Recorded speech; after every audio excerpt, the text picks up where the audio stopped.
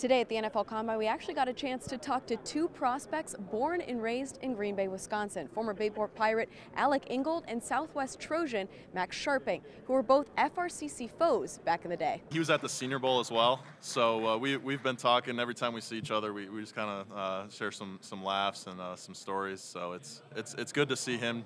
He was an amazing athlete in high school. Obviously, I played against him every year, so I know pretty well. He's awesome.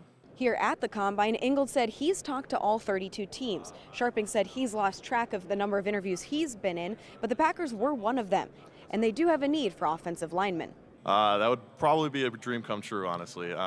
Growing up, I think I lived like 7 miles from the stadium, being in Alloway. So my whole family would probably be even more excited than I would. I think my cousin would go cry. So I think even for them, it'd probably mean even more to my family, especially because then I'd be close for games. So I think my family would even be more excited about it. Being able to talk to some of the local scouts and area scouts that covered the area, they watch the tape and they're impressed and like everything I had to offer. So just being able to show them, I know they have a couple good ones right now. So any way I can make a team better is what I'm trying to prove to them. So hopefully, they got that aspect out of it from the interview.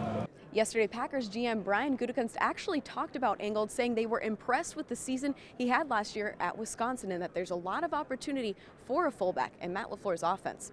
Keeping you connected from the NFL Combine, Kelly Price, NBC 26.